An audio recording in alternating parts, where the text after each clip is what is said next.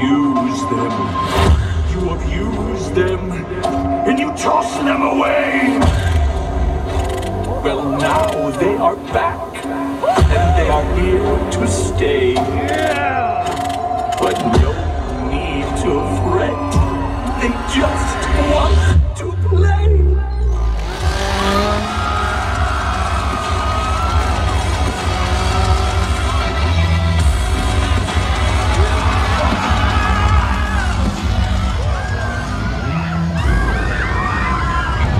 What up, you guys? It's your tall guy. You know where we're at, Universal Studios Hollywood, for a classic HHN update, but this might just be the biggest yet. So far, we have a lot of walls down. We have Scarezones that have come to fruition. A Fast and Furious update as well, and we got to catch some stuff that's going on the studio tour as well.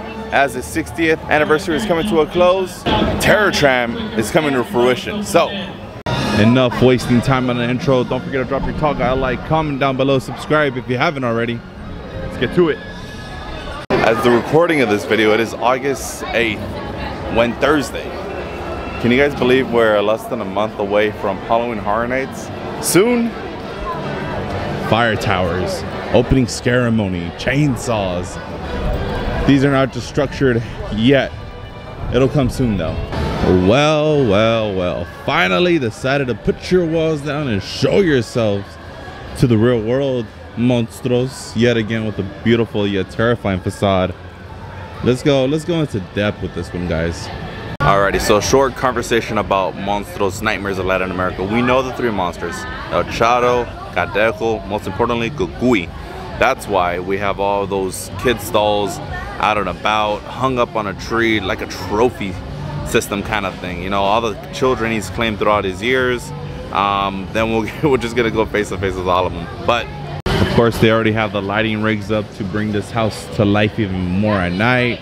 I can't wait to hear the audio and just the score to this music. It's spine chilling. But as we walk into our scare zone, would you guys be upset if they bring back La Llorona music into the mix this year yet again? They did it for 2 years straight. Should we have something new for the Luchadores scare zone, or keep it the same? I think we should change it up a bit, just to be honest. But check it out. We got a wrestler in a cage in the elimination chamber, baby. Let's get him out. We are smack dab in the middle of French Street, and as you can see, the props are laid out. Our Luchadores posters are out and about. We even have some in cages. Hopefully, we'll set them free sometime soon.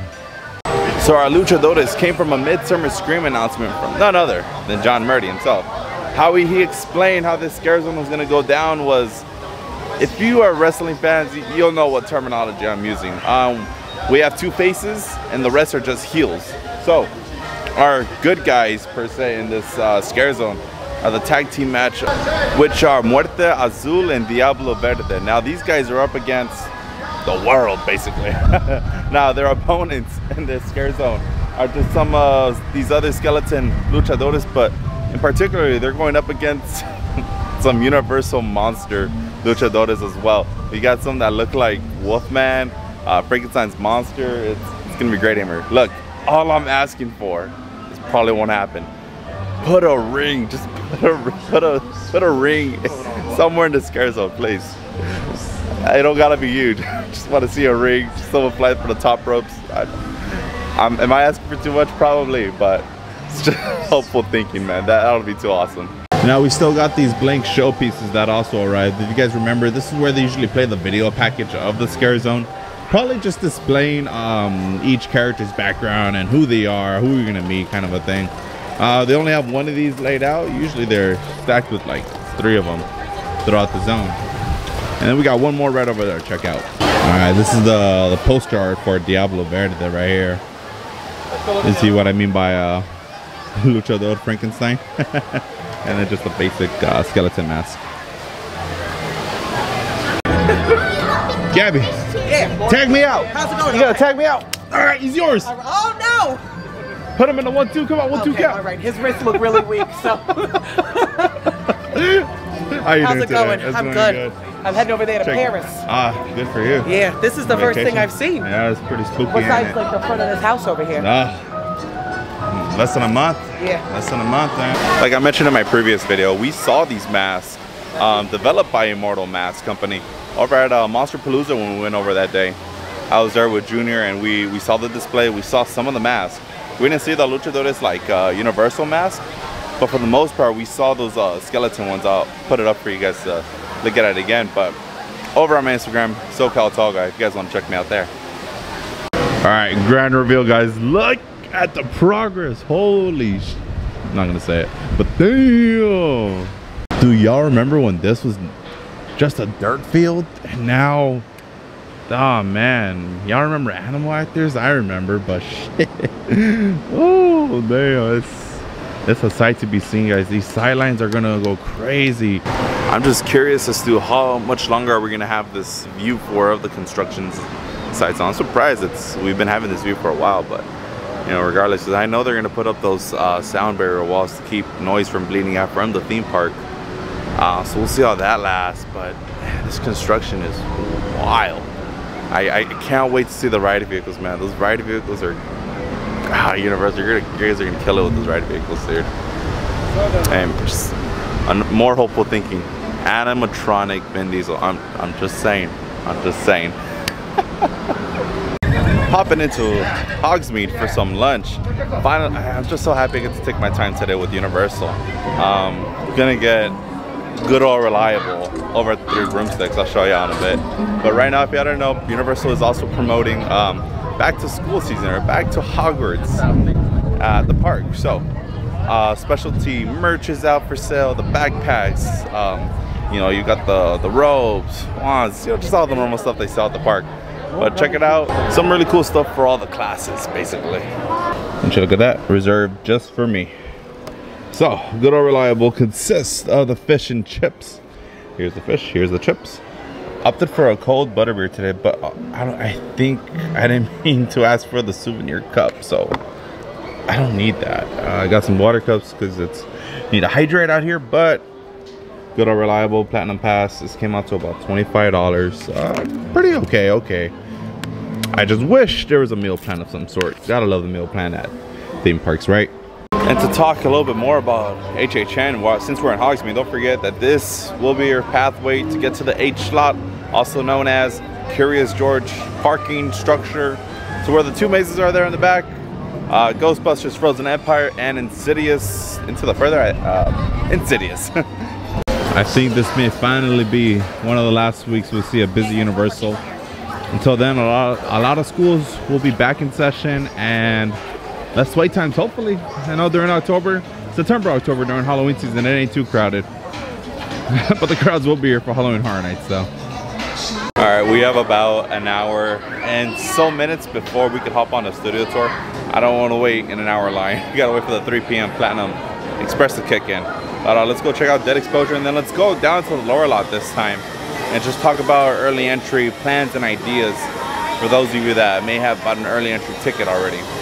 Alrighty, overlooking Death Valley, Dead Exposure, we do have more prop pieces on the facade. It does look more worn out.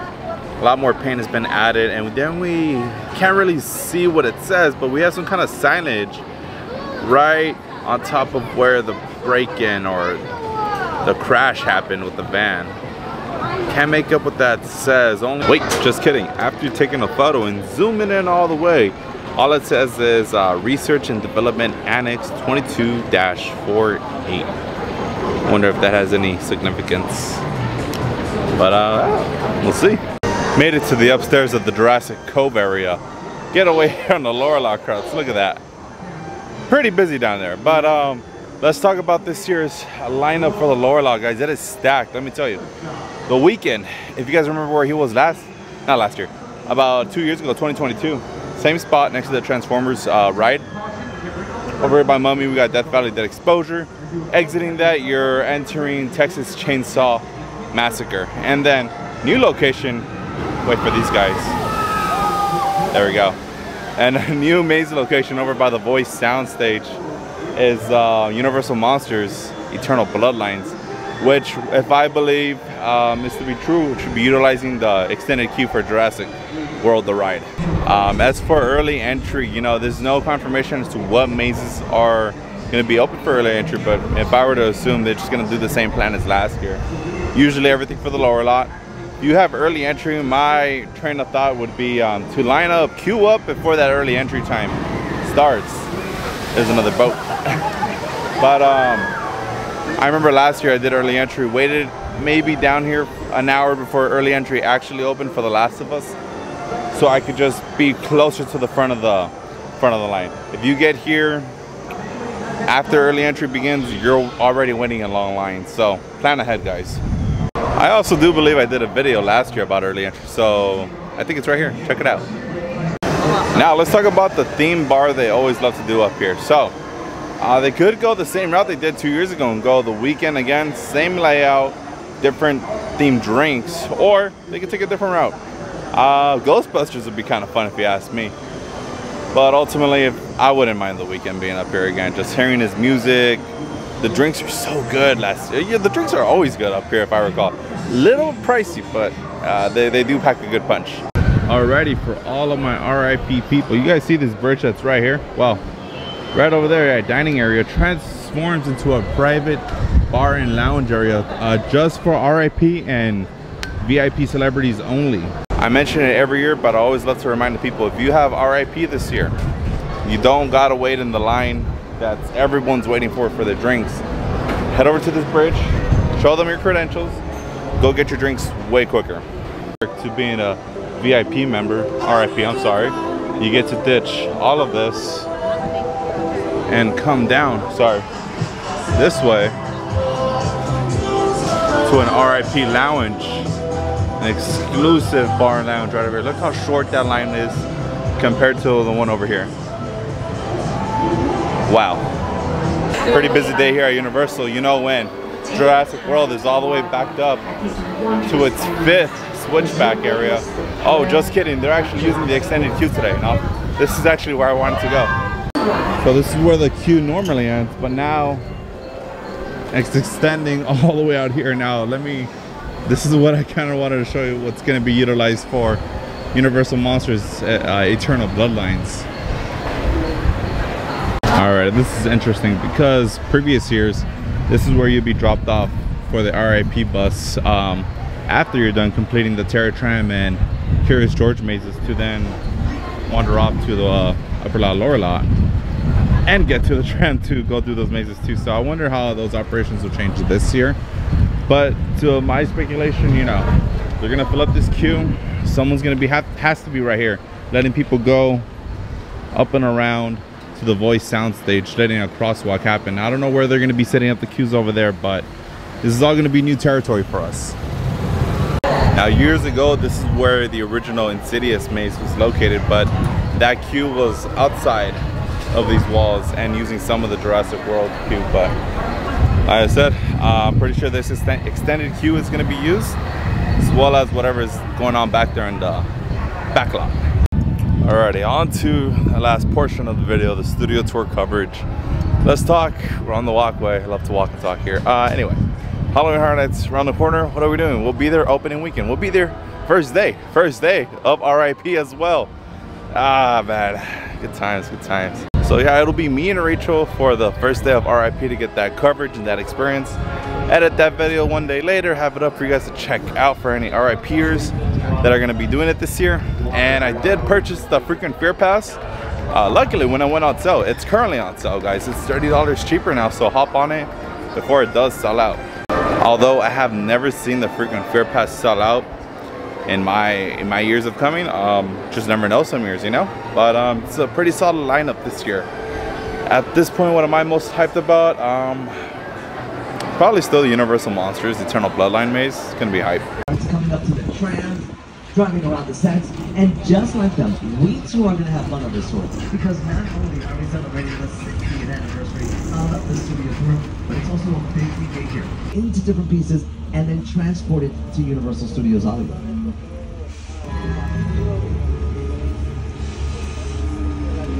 The airplane crash is perfectly directed a set. Get in. One, and keep on looking to to the right because in just a second you guys are going to see the official scale replica of the famous Hollywood sign while our tour is celebrating. As we make our way out of here, guys, studio tour, what do we see? All right, so first of all, I can never get the shot of the Universal Monsters voice soundstage facade, so we'll just gotta wait for opening night for that. As far as that goes, walls are fully down for the Texas Chainsaw Massacre house. It looks exactly what was shown to us from Midsummer Scream, from John Murdy's concept art, and we're gonna get that walk around character in front of the facade too. It's gonna be fun.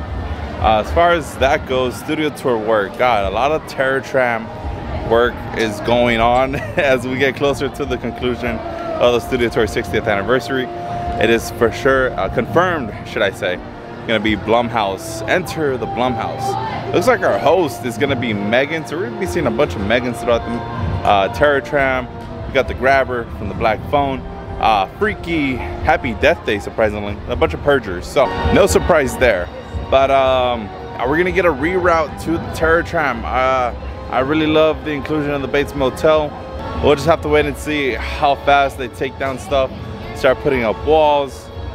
I'm sure these guys can work on it quick. Just looking at what they're doing towards the War of the World set, I have no doubt they could pull a lot of the stuff down already from Bates Motel. All right, and it looks like we also got some juicy information regarding RIP coming from Universal themselves. It looks like the Jupiter Claims set, the Us Nope section of the Terror Tram is going to be exclusive to RIP only. Now, they didn't say who's going to be in there, but if you ask me, I think we're getting a little bit more than just the Us characters from Jordan Peele's Us. Might get some Blumhouse surprises in there, who knows. I know last year we got a great interaction with the Grabber from the Black Phone. Actually talked, interacted with us. That was a lot of fun. So that whole section just for us, we'll just have to wait and see. And I do know back in 2022, I believe they did use a section of the Us Nope area, sort of like the back of the Nope section for an RIP exclusive interaction. But we'll just have to wait and see how it all goes down opening night. This is an RIP exclusive experience in here. What's going on? I don't know what they want. I don't know who they are. Money makes the world go round, am I right? Yeah. So let's get out of here. That's right. Let's get together, follow me. Money makes the world go round. I guess I think we better follow. I'm trusting you right now.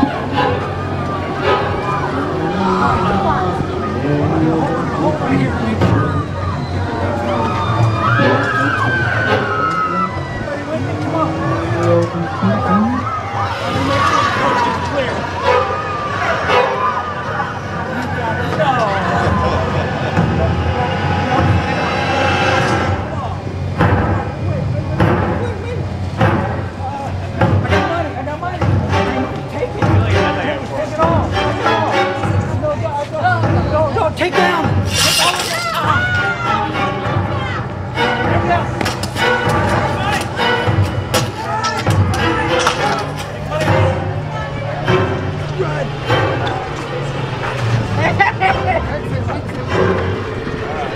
That was a RIP only experience. They take you off to the side and then you got a little show going on where they kill the robber essentially. The tethered killed the robber. That was really neat.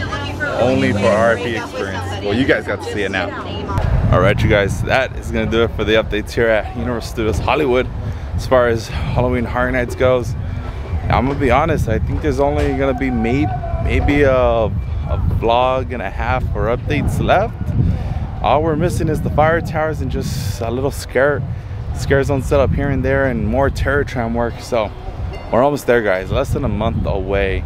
What's gonna be coming from the channel? Vlogs. I love vlogs. Some live streams here and there from all of the haunts, of course.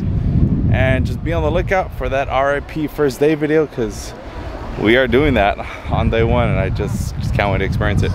So if you guys haven't done so already, don't forget to drop your tall guy a like, comment down below, subscribe if you haven't already. You'll catch this tall guy at the next theme park. We are out of here. Goodbye.